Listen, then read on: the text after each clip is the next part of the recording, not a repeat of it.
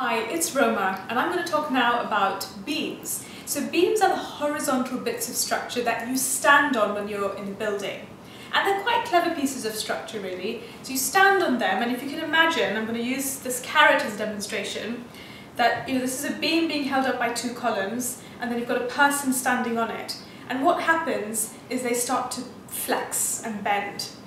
And so we've talked a little bit about what compression is when you're squashing something and what tension is when you're pulling something apart.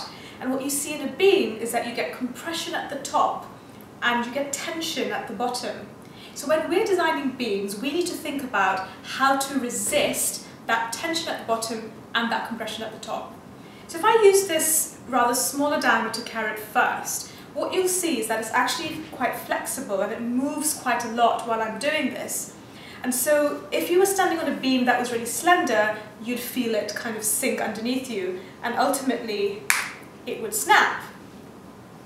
Now if I had a much deeper beam, a more stiff beam, I'm going to try now and bend this, and what I'm finding is that actually I'm putting quite a lot of force in and it's not moving very much. So that's going to be quite a stiff beam. And again, if I kind of push hard enough, I could probably make that snap too, but this is a nice strong beam, and that's the kind of beam that we want to put into our structures.